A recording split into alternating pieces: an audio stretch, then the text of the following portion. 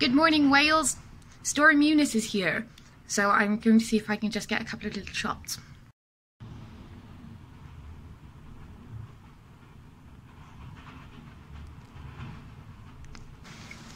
Stormy Eunice is certainly packing a punch here.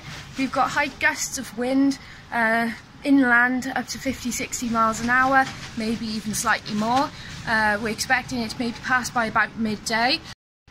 As most of you probably know, there's no transport running today. All transport for Wales is cancelled.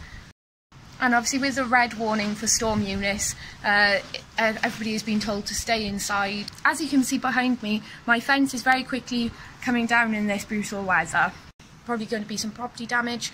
Take care today, guys. Dramatic scenes here as my plant pot has fallen over here in South Wales.